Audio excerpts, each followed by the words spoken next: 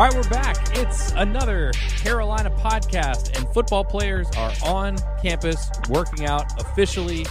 We are still in quarantine. I think individually, at least Wes and Chris and I continue to be apart, which continues to weigh heavily on my heart, but we're continuing to do our part in terms of social distancing. But players are back on campus, also doing their part in terms of social distancing, working out in pods, and Will Muschamp has laid out the extensive protocol that is in place to make sure that players stay as safe as humanly possible throughout the workout period and hopefully into the practice period. He spoke to collective media on Monday morning via a teleconference, and we'll get into many of the things that he had to say, and he had a lot to say about the social unrest around the country, about the protests that South Carolina participated in on Friday, about COVID-19 procedures, and, of course, about some football things. But we will start today with a quick recruiting note because this is topical. Chris Clark has the piece up on GamecockCentral.com like 15 hours ago, 18 hours ago. So this is still pretty hot off the press with South Carolina grabbing another commitment,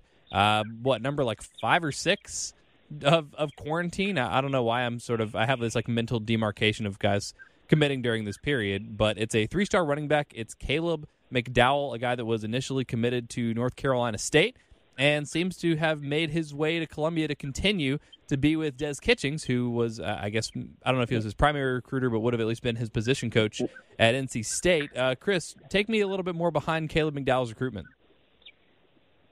Well, so Kitchings, was not going to be at State this year. He was actually out for a bit, but there was obviously some knowledge that Kitchings had of him from, being in the state, being at NC State, recruiting running backs throughout the Southeast. McDowell, of course, from Georgia. It's a guy that committed to NC State, I believe, earlier this year. And it's a little bit short-lived. Once Kitchings got to South Carolina, as you can imagine, the board sort of gets reset there. Some guys that are on the board stay on. There's some new guys that jump on the board. McDowell was one of those, where there was, a sort of an uptick in involvement, and it pretty quickly, advanced. And so he picked up the offer from South Carolina, not too long ago. And from there, South Carolina very quickly became a major factor. Kitchings certainly was a factor there. But McDowell has since said that Mike Bobo, who, has a lot of ties to that South Georgia area, Lee County, where Jamie Robinson is from, is the high school McDowell plays at after spending time at Bainbridge, Georgia earlier in his career. And so there's just a lot of ties, natural ties. Bobo and Kitchings both knew about him and really liked him. And so even during this recruiting shutdown, McDowell, once he picked up that SEC offer from South Carolina, that was the direction he wanted to go. Chris, I don't remember the exact cutoff, and I mentioned it on my local show yesterday and also prefaced it by saying I'm probably wrong. But right now, according to Rivals, he is a 5'7", 3-star guy, and is the or 5 either 5'7" or 5'6". What's the cutoff for 3-star to 4-star? So the cutoff is a 3-star's got basically 3 sort of sub-levels, if you want to call them that. A 5.5 is the lowest, then you got a 5.6, and a 5.7 is the highest. That's right in that range. Once you get to that 5.8 sort of sub-level, that bumps you up to 4-star status. Gotcha. Okay, so he's I guess sort of in that middle ground. I was thinking it was 5'7" was sort of the low-tier 4-star, but I guess that's 5'8". But point is, still has his senior year to go, still a lot of football to be played. And it's interesting, as we've talked about so many recruits this early in the recruiting process, haven't even probably started practicing for their senior seasons. And I'll ask you, I guess, about the sort of the nature of this commitment in just a second, but real quick, give me kind of the rundown on what kind of kid he is. He's listed at 5'10", 170. Again, he's 17, I guess, right now, maybe even 16, depending on when his birthday is. So he's a young kid. He'll probably grow a little bit more, certainly get a little bit bigger, but is he more of a speed guy, more of a power guy, more balanced? What kind of skill set will he bring to South Carolina? Well, he's a guy that maybe is not, to draw a comparison to someone who recently got on campus in South Carolina, he's not like Marshawn Lloyd in that he's not going to be a 225. I mean, he could get there, but I'll be sort of doubtful. He puts on 50 pounds and becomes a bigger back. He's probably not going to be that every down type back, but what he is, he's 5'10", 175, but he's put together well. Wes had some really good observations yesterday on that when we were chatting about McDowell, and that he's put together really well. He's got a really strong lower body. He's got a video out there of him in high school parallel squatting, 600 pounds. So he's got some power. And talking to his high school coach yesterday, he's got really good straight line speed, but he can also make guys miss. He's got sort of that what they call short area quickness, where he can change directions. He can make a guy miss. A little wiggle? He's got a little wiggle, and he's a little more powerful maybe than he'll get credit for. He's not going to be a huge tackle. He's not going to be a huge run-through contact guy in college just because of the size profile. But he can get a little bigger, a little stronger. He's already a pretty naturally strong kid. He's a really good player in space. So when you look at McDowell, he's a guy that you can use, situationally as a ball carrier, certainly. He's got that ability. But he can also catch the ball in the backfield, screen game. You can maybe put him in the slot. He can also contribute on special teams as a return guy. He's got a track record on kick return and punt return as well. So just, as South Carolina's looked to add more athleticism and speed at the skill positions, when you look at Sam Reynolds, who's a guy that's, he's thought of as sort of a slot wideout, but he can do some different things. Mm-hmm. McDowell's thought of as a little bit more of a running back, but he can also do a lot of things for you. And the common denominator there is they just feel like these are guys who are good players in space that bring some speed and some wiggle. And that's something that, frankly, they need a little bit more of. Right, just playmaking in general, and that's what we talked a lot during the season last year, that it felt like that was lacking for South Carolina. So, Wes, we talk a lot about versatility defensively, linemen that can play inside or out, linebackers that can defend the run or play in space. Obviously, South Carolina specifically doing a lot of cross-training between all the different positions in the defensive backfield. But we don't talk as much about the positional versatility on offense, I guess maybe with the exception of the offensive line. But it seems like, you mentioned Sam Reynolds, Chris, but Wes, obviously Christian McCaffrey's like an incredible upside because, dude could win an MVP in the NFL at some point. But Christian McCaffrey, Christian Kirk, because he's not an every down back, do you think he has the skill set to do some of that, slot work or special teams work? I know right now kind of thinking running back, but is Carolina projecting a bigger upside in terms of versatility for him? Yeah, the guy he was compared to me was Nyheim Hines, who was obviously a guy that was at NC State. Yeah, another Kitchings guy. There. And, was recruited by Des Kitchings at NC State and, was a 1,000-yard rusher there. But the guy they moved around, helped in special teams. You can put him in the slot, use him in the jet sweep game as well. And, that was the first name that was mentioned to me. Nyheim was a little bit more highly recruited, highly rated. I went back. Nyheim was a low four-star kid. But, I think that's a pretty valid comparison. And, this is a kid that, if you want to talk about versatility, actually played a ton of defense this past season. Actually, from what I've read and heard, he was sort of used on that side of the ball because that's where they needed him the most. They had some veterans, some seniors on the offensive side that could carry the load or part of the load at running back. So he really took over more of a defensive role this past season. And I like the toughness he shows if you watch him on defense. So, I think as far as versatility, he's got a lot of that on both sides of the ball. He's someone, if you're rating him as a prospect, Chris made the point yesterday on our YouTube live stream. Subscribe to us on YouTube, by the way, Gamecock Central. Anytime you got a prospect that if it doesn't work out for one reason or another at one position has the ability to play another, that sort of gives you a little bit more upside as a prospect. And this is the kid that I think if it didn't work out on offense, could always go play defense, certainly could help you in the kickoff return game, maybe the punt return game as well. And, I think you really just are going to look to move him around and give him the ball in a number of ways if he can continue to do the same things he shows in high school at the college level. So maybe someone that could just as appropriately be classified as an athlete as opposed to a running back?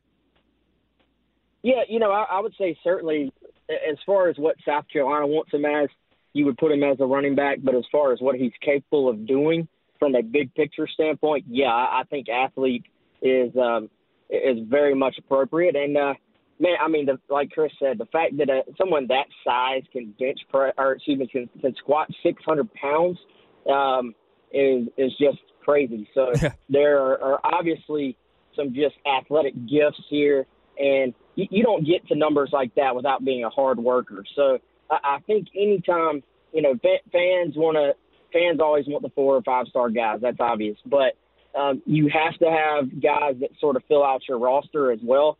And those guys, A, they better be driven. B, they better be tough. And I think this is a kid that sort of just epitomizes what you're looking for in the guys that you're going to fill out your roster with, even if he wasn't some super highly recruited high 4-star or 5-star guy. Well, and the other thing that you look at least I do, is try to just look at the offer list. And Chris, for McDowell, it's not a huge offer list. It's it's Army, it's Cincinnati, it's Colorado, East Carolina, Florida Atlantic. Yeah, you do have NC State in there, obviously, and he was committed there. And as I'm looking, according to Rivals, his primary recruiter was Kurt Roper, so another kind of funny connection there between South Carolina and NC State. But does that indicate that this is sort of a reach for South Carolina, or does that just have to do with so much of the recruiting that's going on right now is early in the process, so a lot of the other schools that maybe would have or will still get involved later just haven't gotten involved yet?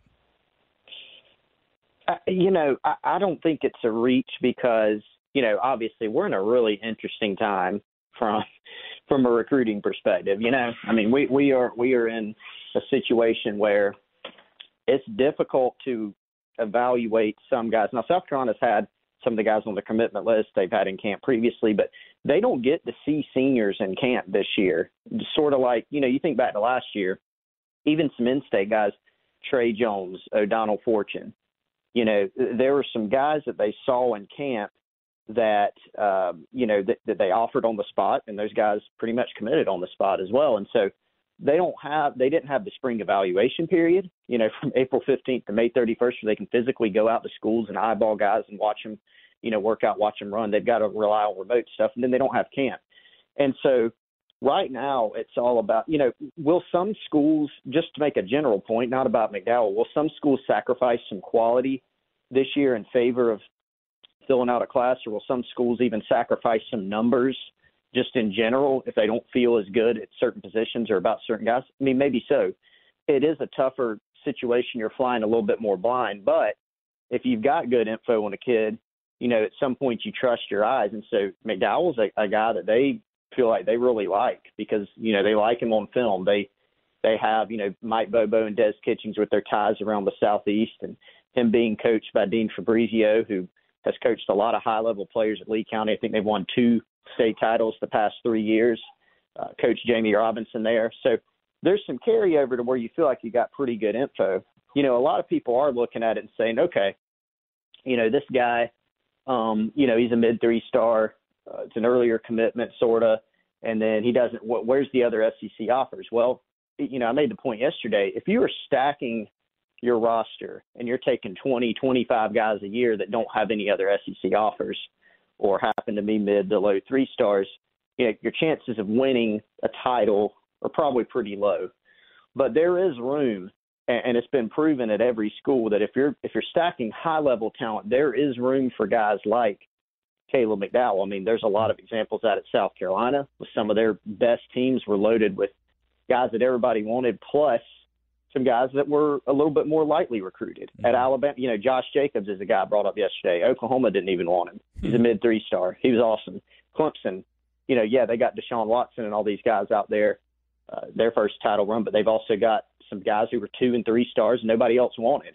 And so it's about stacking no-brainers with really good evals. And so time will tell, where all these guys, whether they're highly ranked or not, where they are. But one that we mentioned yesterday, Ace Sanders, he was 5'8", 165 coming out of high school. He played at 175.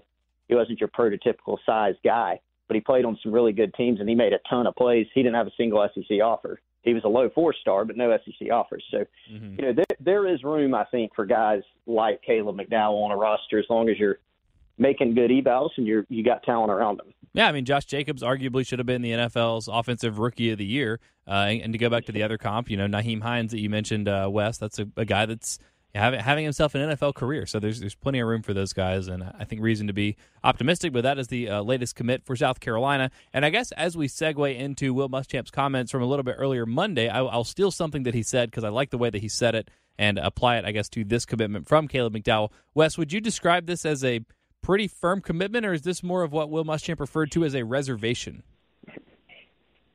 Yeah, I think if you at least go off of McDowell's words, it is a firm commitment. The chance to play in the SEC was always big for him. The relationships there, like we talked about, he has actually visited South Carolina before, before he had an offer. And, you know, I think it's pretty solid. Now, you always say it with the you have to say after you say that, you never know in recruiting. And, you know, if this kid blows up and the offer list changes, then, yeah, it's something worth at least tracking. But, you know, I think from everything the kid said and from everything leading up to the commitment, you know, pretty much once South Carolina offered, you know, this was where he was going to go. So I think the fact that there was really no hesitation in accepting that offer, that this is where he seemed to want to be from the second he got it, I think says a lot about sort of his intentions and where he wants to be. Now, you know, if like a Georgia and an Auburn or somebody like that pops in, then can that always change things? Absolutely. You have to acknowledge that. But, you know, certainly right now I think South Carolina is where he wants to be. Well, Chris, that was one of the things that stood out from, again, Will Muschamp's teleconference on Monday, just because I thought it was a funny and honest way of portraying this slew of early commits that we've seen and the three of us have talked about a lot on this podcast. But what else that Will Muschamp said on Monday? Again, there was a lot. He talked about COVID-19 and those protocols. He talked about his team participating in the protest on Friday. And I think the number that I heard, and I don't know if y'all reported this or where this number came from, but over 100 football players were there, which is at least every scholarship player plus at least most of the walk-ons. That's got to be pretty close to the whole team. But what else jumped out to you from Will Muschamp's teleconference Monday? Well, I mean, just a couple of injury notes in that right now, you know, the team, which it certainly helps that they didn't go through a whole spring. You know, for example, had 5 spring practices and guys have been confined to home workouts and not doing as much football stuff just in general. So it makes sense, but they're fairly healthy. You know, they had the ACL injury of Chad Terrell, unfortunately, on the opposite knee, you know, tore one last time and tore the other one. So he'll be out for a while. And, you know, then, you know, Rosendo Lewis with the quad injury, but they should be able to get those guys back for the season. So they seem pretty healthy right now. I think, you know, just talking about how they've been, you know, some of the protocols they've been going through and some of those challenges. I don't know if there was anything super, you know, groundbreaking. I thought the most, you know, the most interesting thing I honestly thought was, you know, the comments that he made during his opening statement and stuff that really didn't have to do with football. From a football standpoint, it's been really interesting to watch because there's so much of just sort of flying blind and everybody just trying to feel their way through it. That he said, hey, we expect a full season. But really, I think we've all thought that. You know, for quite a while, our expectation's been full season unless something happens, and sort of the fans and just how you get there, that's the biggest aspect. And I did also think, you know, to go back to this, some of the recruiting points, a lot of people are getting really fired up about, hey, Tennessee's got a full class. And I just think there's some questions remaining there. I mean, how many of those guys they hold on to, whether it's Tennessee or other places. I think we're set for a record number of decommitments, just like we've had a record number of early commitments. And the question looming of when will in-person recruiting return? And is there any movement with, say, signing days or things like that? Do you extend the second signing day past February, for example? I mean, we just don't know these things. Mm-hmm. And I think we got to answer some of those questions to sort of get through the season first. Wes, what about you? What stood out to you, whether it's the football stuff, whether it's the social stuff, whether it's the COVID-19 stuff? Again, there was a lot there in his opening statement. I think there was a lot of intrigue in there. There was a lot of good stuff in there. And, you know, I've said this for a while, and I know I probably did this, like not even a month ago, but I appreciate Will Muschamp's candor. Now, he's not always the most honest person with, you know, injuries and like basically anything relating to football. But it seems like whenever anything bigger than football has come up, I've always appreciated how he's addressed it. He's always straightforward in doing so, like he was with recruiting. He's like, yeah, you know what, this is a weird time, and some schools are out there really guilting kids into committing early. We're not about that, and I believe him, and I appreciate his earnest approach to that. So I'm stepping on your answer now, but what stood out to you from Monday morning? Yeah, I would go back to you know, the opening statement and just you know, the fact that I thought he had some really poignant words when you look at you know, his thoughts on wishing that the you know, that sort of society could operate the way a locker room does, and that you know, you may not love the guy next to you, you may not even like the guy next to you, but you know, you respect him.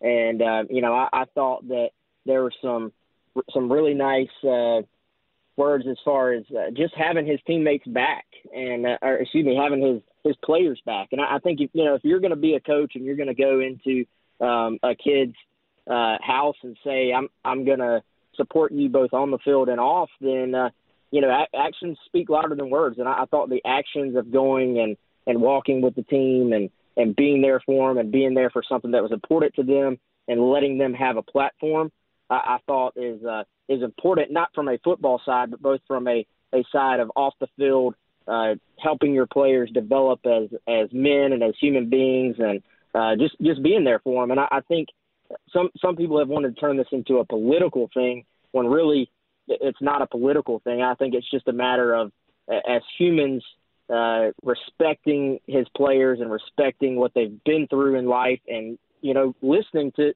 what they're telling you. And I think if you're going to be a coach in today's world, you're a celebrity, man. Like, you're a multimillionaire. Saying I'm just a coach really doesn't fly anymore. So I think all that he said and all that he's done in the last week or so has been very important. He even went so far as to say, I can put out a bunch of stuff on social media. I can write a long paragraph, and that doesn't mean as much as what we were able to do collectively as a team on Friday. And I just really appreciated that, especially given that we have seen coaches step in it in varying degrees over the last couple weeks, whether it's, Mike Norvell lying about the communication that he did have with his team, and it seems like that by and large has been smoothed over. But, that damages a relationship. And, even if who was it, Marvin Wilson that brought it up? I think it was Marvin Wilson.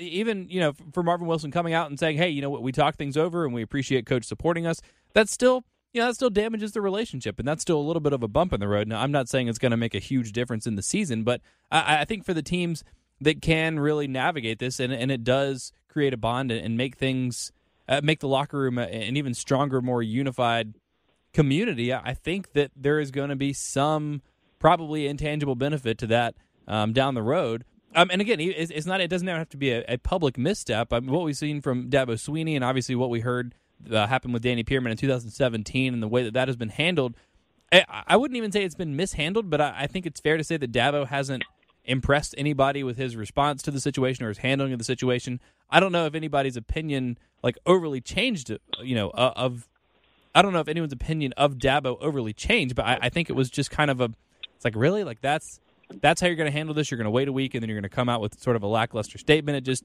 I don't know, it just wasn't particularly impressive. And you kind of, I don't want to say weed out the coaches that care and that don't, because I believe all the coaches care, but the coaches that are, I guess, better equipped to handle these things.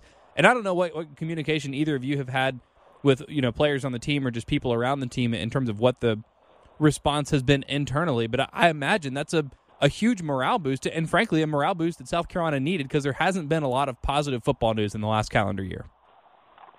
Yeah, I think the players, just talking to a few people around some of the players, maybe some family members, some people that we, got to know during the process, I think they very much appreciate, that Will Muschamp was so supportive, that he led it. Something that was mentioned is that, he sort of told the players, doing this, and, y'all feel free to join, and sort of took the lead on it. And the way I've described it, Pearson, is that there was really no gray area with Will Muschamp. He didn't come away from it saying, how does he really feel about it? Is he sort of is he putting out a statement just so he can be seen on social media and retweet it and sort of check the box of, all right, they didn't mess this up too bad, or is it sort of genuine and authentic? And look, and some people, may say things that are genuine and authentic in their minds or the minds of others that, maybe some people look at it and say, I didn't really like the way they handled that. Or maybe some people just don't agree with supporting players for some insane reason or whatever. But, it's just one of those things where, look, Will Muschamp showed the ability to have the pulse of his team. We all know that Will Muschamp is a guy that, there's no universally beloved coach or person in the world, but he's a guy that when you take track record, his players love him in the past. They feel like they would sort of run through a wall for him, that he supports them, they support him. And I think this is just another example of that, of him understanding and having empathy, I think, for his players, for how some of them feel. We saw Jay Urich, who's always been, he's going to do something much bigger than football in life, something bigger than I'll ever do, I'm sure, just because of the type of kid he is. But, you know, we saw him. Some of the kids that they have on this team, I think were really, you know, we already knew, but were really revealed as just, you know, sort of some really mature, really special kids. And I think the way that they've recruited, some of the young men they've recruited sort of shows that. But Muschamp's response, I thought was really good. I thought when you sort of stack it up, what he said and more importantly, what he did, I think there was no gray area. I think it is what it was, and it was very supportive for the players. And Wes, in some ways, for me, this just further complicates my feelings about Will Muschamp, and we're going to have kind of a random spinoff hypothetical conversation here in just a second because that's what I love more than anything else, apparently. But we know, as Chris mentioned, that players seem to love Will Muschamp when they play for him. After they play for him, you know, guys that are in the NFL still continue to speak so highly of Will Muschamp and everything that he means as a developer and as a person and as a coach and, you know, all this stuff. And yet it seems like there are times when I'm not going to say it's him that's dragging down the locker room, but there's something to his approach that doesn't enliven the team as much as it needs to be enlivened. I mean, you look at the back half of last season, and yeah, there were some injuries, and it's certainly not all Will Muschamp's fault, but that kind of is. It feels like a common characteristic that there is something about him that makes it tough for guys to play freely, and I think that's been the biggest thing that's held him back as a head coach. And I don't know exactly what it is, but it's amazing. It's almost like he has a different persona as a coach than he does, like a coach in the locker room or on the field, than, you know, a coach at the podium. And not to say that he's inauthentic, because I think that he is a very authentic guy, and that's, again, one of the things that I've appreciated about covering him for the last 5 years. But if he's like this sometimes, and he's so charismatic and has his players like just loving him and respecting him so much, and, you know, whether it's just because of the football stuff or whether it's because some of these bigger social issues, like there still seems to be an impossible to define or describe disconnect between the amount that his players like him and just frankly his track record as a head coach. Because he has the X's and O's. He's a smart guy. He knows as much football as anybody, so he has that, and his players love him, and he's a good recruiter. And like I said, this further complicates the disconnect for me. What is it? I don't know. I mean, I think you can, and again, I think a lot of people keep wanting to tie everything from the last week back into football and what it means for the locker room and stuff like that, when really I don't think this last week had anything to do with football. You know, I think it was about him supporting his players and listening to his players and being there for them. Sure. Well, and let me cut you off for a second, because I'm not saying that he did that for football reasons or for the PR or anything, but what I'm telling you is I will bet you any amount of money that now the players in that locker room are going to be willing to play a little bit harder and push a little bit more for Will Muschamp than probably most of the guys in the Florida State locker room, because of what Mike Norvell said a couple weeks ago or last week. So it wasn't because of football, but there is a relation because this is a relationship business. I think that strengthens the relationship, and I think it was already a strong relationship.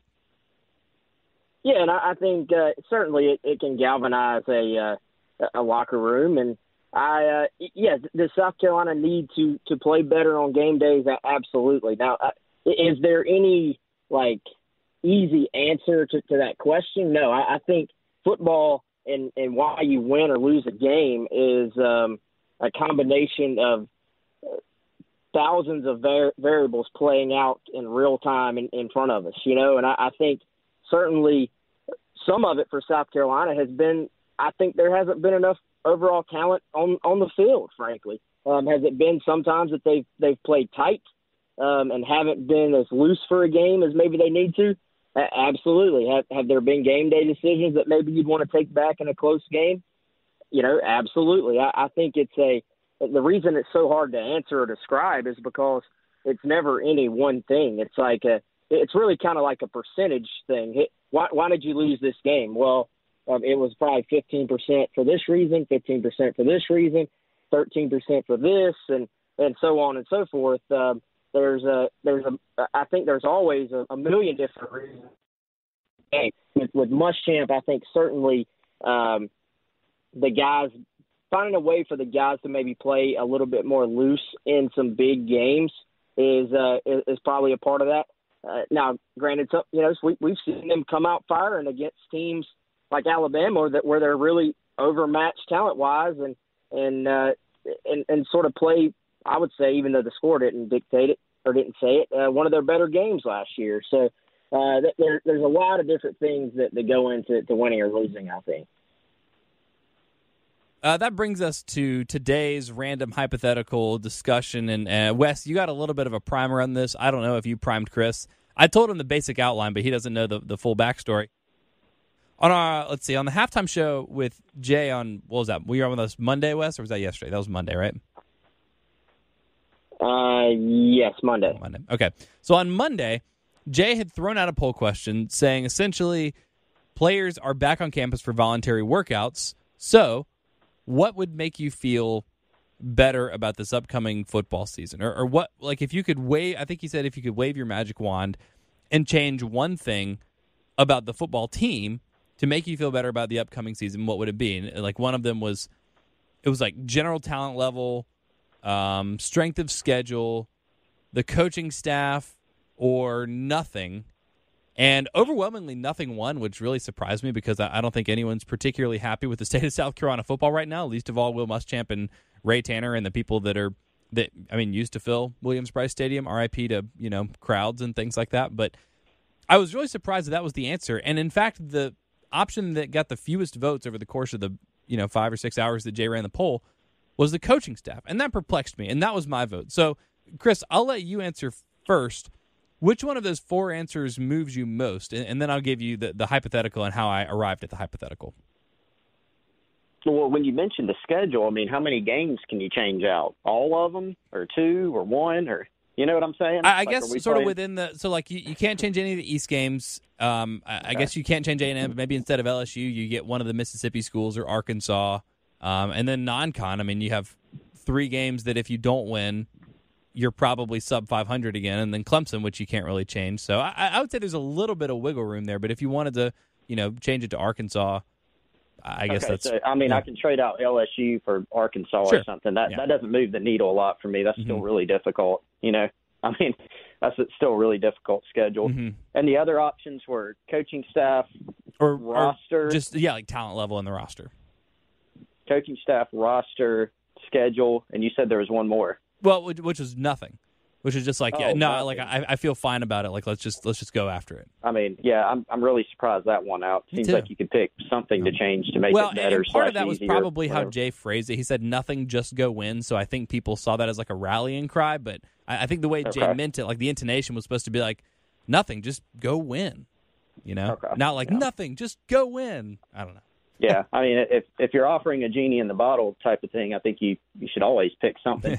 I mean, I would say, and again, I don't know the criteria, how much of the roster you can change. I would pick the roster. I mean, South Carolina's made some changes on the coaching staff to where I think you give those time. And I think in college football, talent rules all, right? There are some situations where you're going to inexplicably, how did that school have 3 first-round draft picks randomly or stuff like that. But you look at the schools who've won the most lately, and voila, they produced the most NFL talent. Now, some of that's getting high-level guys. Some of it's, doing a good job evaluating, finding some lower-level guys who turn out to be really good, et cetera. There's, a lot of factors in that. But I think anytime if the proposal is ever, hey, we're going to add more talent to your team, whatever that looks like, I think you take that all day. I think – especially when you factor in, to me, South Carolina, there were a couple changes that everybody said, that there was sort of consensus on, and that's, here we are. The offense has got to get better. And, gosh, can they stop being so injured all the time if that's possible? And so there's a couple changes made there that we bring in Mike Bobo's got a track record. We don't know if it'll work for a lot of reasons, but, I mean, there's certainly some evidence that it could based on his track record. And then Paul Jackson, who's done a nice job in the early going, he's got a nice track record. So there's been a couple of changes already made there to where I would lean more towards, yeah, you need really good coaching, and there's a lot that goes into that. But I always go to stack your roster with talent, because then no matter what, that's going to increase your chances. That'd be my answer. All right, Wes, I didn't get your take on the answer before I introduced the hypothetical. So are you agreeing with Chris, or are you going with me? I'm agreeing with Chris. Okay, just roster talent. I mean, I think that's a good pick. I think that's a safe pick, but it doesn't really, I think, get to the heart of the issue necessarily. Now, this it was kind of funny that this ended up being related, but I was social distancing. We're sitting outside on a porch eating pizza and drinking beer with, let's see, my girlfriend's brothers and then my roommate and longtime good friend. And we ended up talking about football. And I don't remember how exactly this came up, but I think it's because we were talking about Will Muschamp. We were just talking about the coaching staff, the Mike Bobo hire or whatever. We were talking about the football team and remembering the 2005 football team and thinking about how that team seemed to overachieve, and they were, a game away from winning the East or whatever in Steve Spurrier's first year, and how crazy that would have been, and different things like that, and thinking about the relative talent level on that team. So the hypothetical that I threw out, or I guess that we discussed Thursday and then I threw out on the show on Monday, and then I'm posing to you two now, is who would win if all else except for talent is equal. So you're playing in Williams-Brice, so both teams have home field advantage, or maybe you play on a neutral site so no one has home field advantage. You give them both neutral coaching staffs. I just pick any head coach, any coaching staff. They have the exact same coaching staff. They run the same offense. They run the same offense that they did, the same defense that they did. There's no difference other than the talent level of the 2005 South Carolina football team and the 2019 South Carolina football team. 2005, they went 7-5, 5-3 in the conference. Last year, South Carolina went 4-8, and they finished 2-6 in conference. Yeah, that's right. Just beat Georgia and Vanderbilt. Oh, and Kentucky. Yeah, so 3-5 in conference. Point is, 2005 versus 2019, talent alone. Wes, we'll start with you because you've had a little bit of time to think about this as Chris mulls it over. So, Wes, has your opinion changed since Monday? Well, sort of listening to Jay, I would actually probably say, especially by the end of last year, the way the team looked, and then by the end of 2005, that team actually was playing some pretty good ball. Granted, they lost to, I guess, Missouri in a bowl game, and a game that they were winning by a lot. I can't remember by how much. It was by a ton. But that offense started clicking, man. They had some weapons on offense, and the defense sort of miraculously kind of came together. I guess I would probably say 2005. All right, Chris, I'll get your take, just a quick answer, and then we'll break it down because I have a feeling I'm going to disagree with both of you, and then I'm going to have to make my case. So are both teams are healthy? Do I get the 2019, the starter kit? Sure, yeah. Everybody's healthy. Yeah. You know what? I'm actually going to go 2019.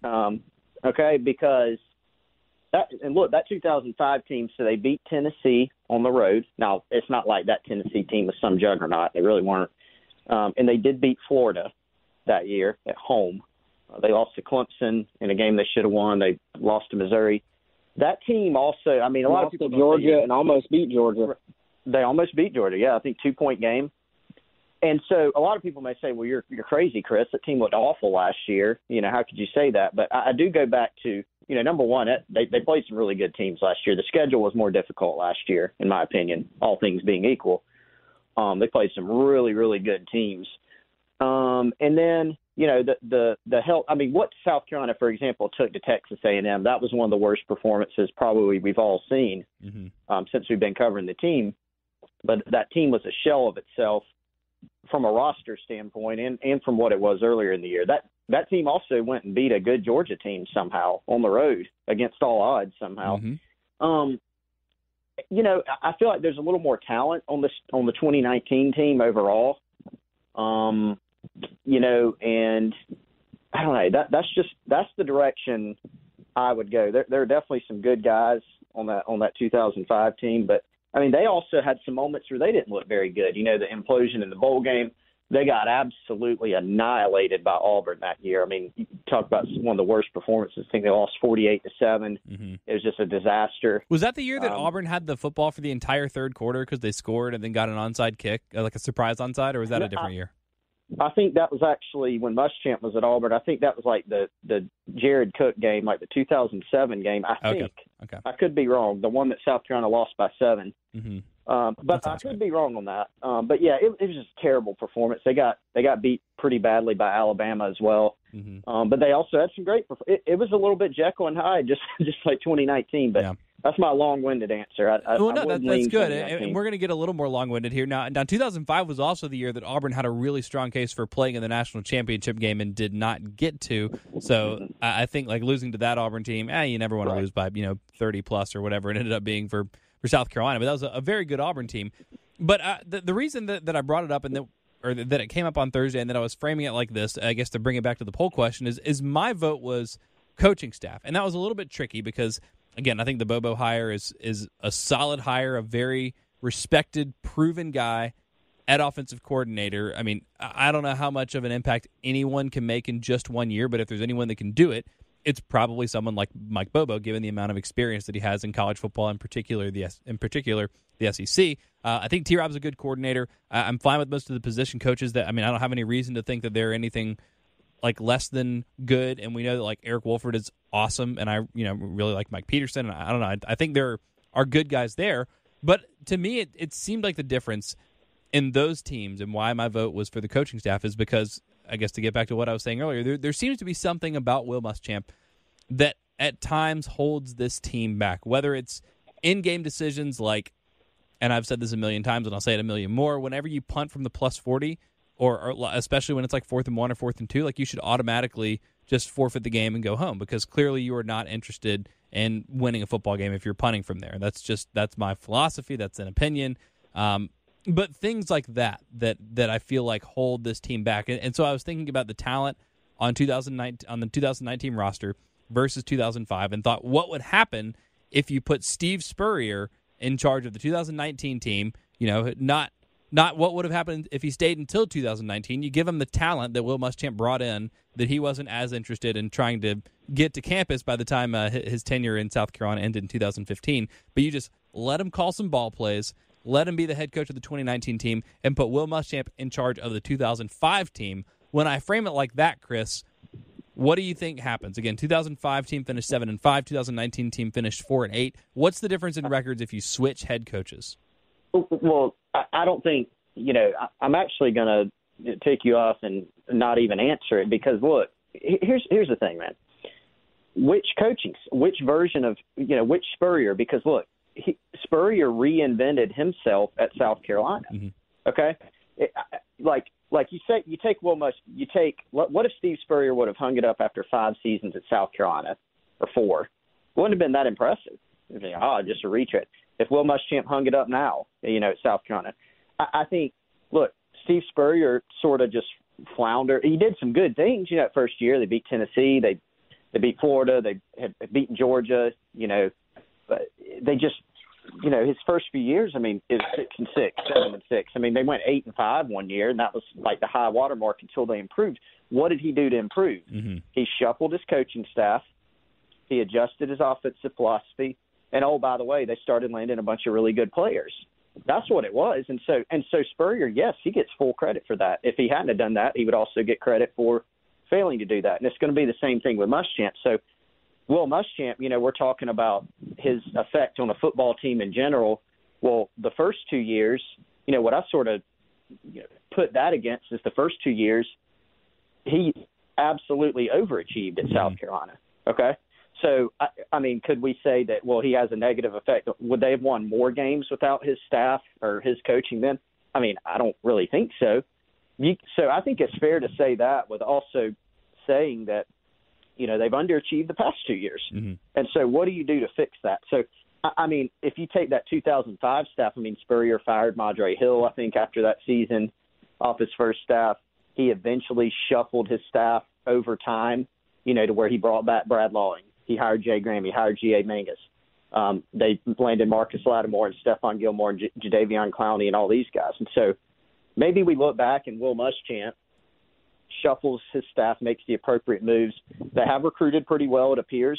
Maybe they keep that up or even improve on that. I mean, the 2020 class is maybe their best class. So I really don't know, man. If you give me the 2005, 2006 Spurrier staff on the 2019 team with that schedule, if they stay healthy, maybe a game or two extra, but that might be the case for if this team was healthy last year. You know what I mean? I don't know. Now, if you give me, what's the difference in 2011 Spurrier? Well, one thing was probably better assistants. And I do think some of his coaching, definitely that his attitude made a difference. But if you give me like that staff, he also had a lot better talent in 2012 than he did in 2006 or 7. You know what I mean? And we can look back at Spurrier. I mean, he would do things every now and then, too, that negatively affected the team or turned in some stinkers. They also turned in some ones that, how the heck did they win that game? And then he would do something like forgetting to go for 2 or whatever. So, I mean, I just – my point is, long-winded way again, I'm sorry. I just don't know, like if you take – nobody's going to sit here and say Steve Spurrier is not the better coach because that's the track record. He's got the track record. But I just don't know when you take those two teams and if you switch the coaches, and it depends on which coaching staff, which version it is, I don't know if there's a huge difference for my money, and I could be wrong. All right, well, no, that's good, and we'll get into, I guess, a few more specifics. I kind of want to go through the roster because as I started to look at it, I was a little bit surprised. But, Wes, I'll first throw you that same question. You switch coaches. Let's say you give it's 2018. Let's say 2017. Will Muschamp is coaching the 2005 Gamecocks, and 2014 Steve Spurrier is coaching the 2019 roster. Same schedules and everything like that. I want to. Huh? We only got about 10 minutes, so I want to hear what you have on the rosters before I answer this. Well, I just kind of wanted to go through it and basically say Blake Mitchell, it was his sophomore year. It was his best season statistically, 2,300 yards, 17 touchdowns, 12 picks, just under 60% completion. I think everybody in their right mind would take Blake Mitchell's sophomore year over Ryan Helinski's freshman year, even if you say Ryan Helinski stayed healthy, even if we're building that into the hypothetical. But, as you asked on Monday, do you get Jake Bentley healthy for the entire season? And in that case, would you rather have senior Jake Bentley or sophomore Blake Mitchell?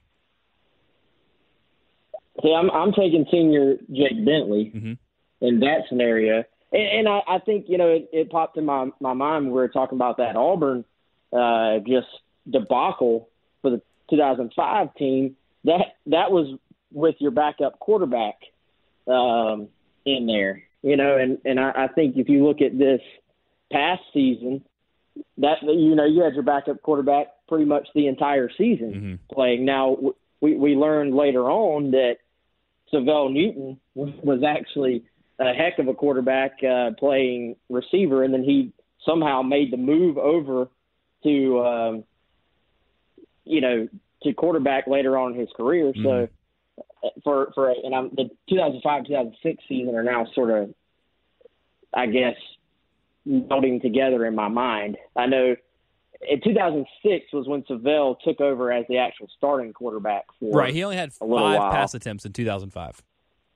Okay, so 2005 he was pretty much receiver only. I know the Vanderbilt game they did some different fun stuff with him, played him at sort of like wildcat, running back, and receiver, and that was when he tore his Achilles. So right, yeah, he finished with about 500 or so yards that year. He was the second leading receiver on the team. Okay, yeah, so not even really sure what point I'm getting to with all that, but I think I would take a healthy Jake in that scenario. Chris, healthy Jake or sophomore Blake Mitchell? I'll take healthy Jake. Cool. All right, so we're saying roster talent advantage 2019, but we're going to scratch that one because Jake was injured for 11/12 of the year. Next in the backfield, Mike Davis. Mike Davis, number 1, was a freshman, rushed for 666 yards, which was, just very foreboding. 5 touchdowns, Second leading rusher on the team was Dacus Turman. I had never heard of him until I looked him up on Monday. Somebody gave me a hard time about that, but give me a break. I was 12 years old. 59 carries, 245 yards, and 4 touchdowns. So Mike Davis and Turman, or Dowdle and Feaster. Feaster. Yeah, I'd take Dowdle and Feaster. Yeah, okay, all right, so that's a pretty easy one. This is, I think, maybe the more interesting conversation, the most interesting one on the offense. Anyway, you obviously have Sidney Rice, unbelievable year, 70 catches, 1,143 yards, 13 touchdowns, almost 16 and a half yards per catch. I think Sidney Rice is a better wide receiver than Brian Edwards, but the kind of senior year that Brian put together, I think he really earned his spot among the Mount Rushmore of great South Carolina wide receivers. But I will ask you, Chris, first, Sidney Rice or Brian Edwards? Oh, God.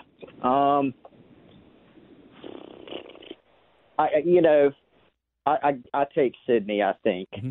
Okay. Yeah. I mean, I'm a huge Brian fan and all that. We don't need to go into all that. I mean, if you made me pick, I guess I'm going Sidney. Wes? Yes. Sidney was a special, man. Not that Brian's not, but Sidney honestly was on another level from most Carolina players I've ever seen. So I'll go Sidney. All right. So we'll both go with Sidney. I mean, I don't feel strongly about it either way. I mean, Sidney's one of my all-time favorite players. Again, that was like partly because I was such a big fan then when I was 12 and have very fond memories of that. And there's a pretty big drop-off in both cases. Obviously, South Carolina's receivers were, well, let's just say they had their fair share of issues last year, a precipitous drop-off. But even still, and part of this because the games played different, South Carolina's 2 and 3 receivers were slightly more prolific than their 2 and 3 receivers in 2005. But I think it's advantage. I think it's pretty clearly advantage 2005 when I say would you rather have Shi Smith and Kyle Markway was next in catches, but for a wide receiver, the next in catches was, as I'm looking here, Josh Vann. So I think you would probably almost certainly rather have Savell Newton and Kenny McKinley than Shi Smith and Josh Vann, so we can just move on from that one. Yes. Yeah. All right, I cool. would agree. Although, worth pointing out, so this was Kenny McKinley's freshman year, and it was a good freshman year, 25 catches and 291 yards. But when Jay and I were talking about it on Monday, he was talking about, I mean, that's a good freshman year. That's like pretty similar stats to Ortre. So, I mean, it was really those last 3 years when he just absolutely, went bananas and became incredibly consistent and a fantastic wide receiver. But also when Sidney's getting all the targets, it's a little bit harder. Defensively, a lot of good guys on both teams. You got, Co Simpson, Jonathan Joseph, you got Lance Laurie, you got Fred Bennett. You got a lot of guys that ended up playing some NFL football. A lot of NFL football, because I think Jonathan Joseph's now in year 27 in the NFL. It's incredible. He's an absolute Iron Man. But there's a ton of talent on the 2019 roster as well, including Javon Kinlaw, that I think as an individual you can make a case would be the best defensive player on either team. You have J.C. Horn, who's a future NFL corner. You have Israel Mukwamu, who I think is going to have a shot. He's got a lot of upside. He's got a lot of athleticism. Some depth on the defensive line. I guess without necessarily going position by position, although you can talk specifically about the defensive backfield if you want to. Wes, are you going edge 2005 defense or edge 2019 defense? I give 2019 defense the edge on the defensive front. I think 2005 defense the edge at linebacker.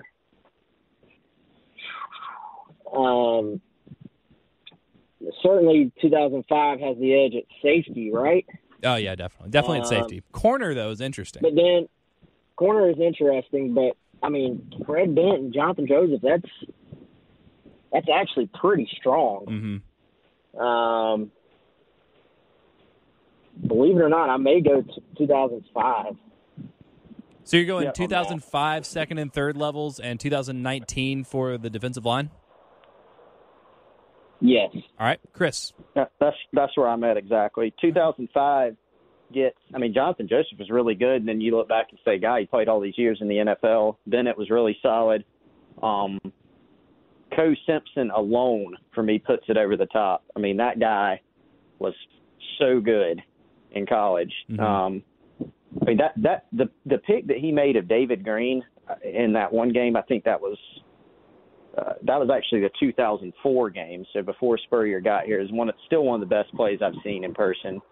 But anyway, I give 2005 the edge, but I'm on board with Wes on his picks too. Yeah, Coach Simpson finished the 2005 season with 103 tackles, 2.5 for loss, and just the one pick that year.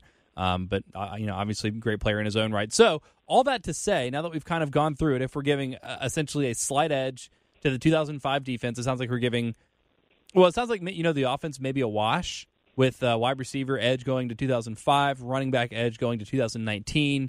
And then the quarterback edge going to 2019, but given the injury to Jake Bentley, you can't exactly factor that into the season. But the point of all this, and we're going to get out of here in just a second because I know you got to go, Chris. But the point of all this is where Wes and Jay and I kind of landed on Monday was that, in honor of you, it would be close if the 2005 team played the 2019 team, and yet one of them finished 7-5, and one of them finished 4-8. And again, to bring it back to the poll question that was, I guess, the impetus for this conversation on Monday. Is that because of the coaching staff? We just decided that the talent is essentially a wash, maybe a slight edge to 2005 if you want to give it. But coaching staff and strength of schedule are the two things that stand out as a difference between a 7-5 finish and a 4-8 finish. Does that make any more compelling a case for me voting for coaching staff and wondering, how much of a difference that makes, Chris?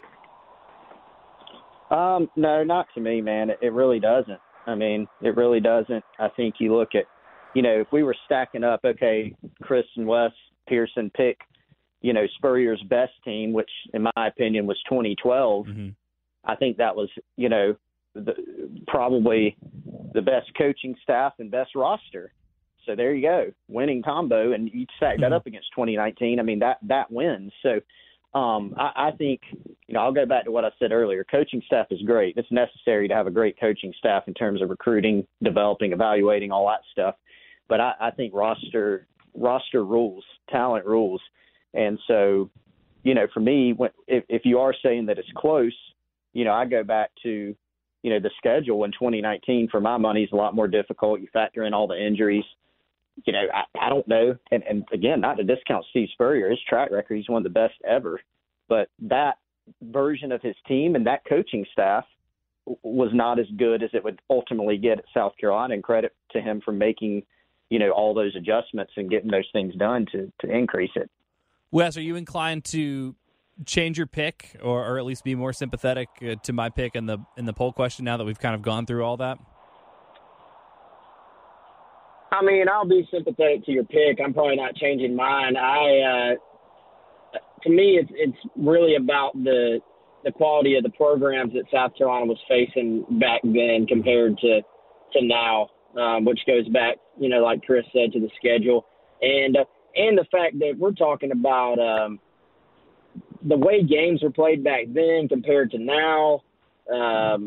It's almost like a completely different sport in some ways. It's just really, really hard, I think, to compare those things. But yeah, the schedule was definitely different. And I would say there's probably actually more depth on the 2019 team as we've talked about it. But I think overall talent, yeah, it is close, but it also is just very, very hard to really make those comparisons. Yeah. Well, that's about all we have time for today. Thanks to Jay for throwing out that poll question, and thanks to Joe and other Joe and John Michael for having this conversation with me on Thursday. That was sort of, again, the impetus for all this. And hopefully you all will continue the conversation on the message boards, because I'm curious to get y'all's perspective and people that remember these games definitely better than me, at least as well as Wes and Chris. I'd be curious to hear all y'all's takes on that as well. And if you want to do that, the Insider Forum is a great place to do that. You do have to be a subscriber to Gamecock Central to hop on the Insiders Forum, so go ahead and do that. Be a subscriber to GamecockCentral.com. Again, football players are back on campus participating in voluntary workouts, and soon enough we're going to have practice. So if you don't want to miss any of the news, whether it's recruiting, whether it's football, GamecockCentral.com is the place to go for that. And this podcast will remain free because we love you guys. And all you have to do to support it is rate, review, and subscribe, or at least that's the best way to support it. Share it with your friends if you enjoy it and think somebody else would enjoy it as well. And I guess that'll do it for us. A tight 60 minutes here today. I appreciate you making time for this, Wes and Chris, because y'all are as busy as ever, despite the fact that we're in quarantine, because football is still in swing and recruiting never sleeps. So, Chris, I will let you go. Thank you so much. Thank you, Wes. For Wes and Chris, I'm Pearson. We'll talk to you next week.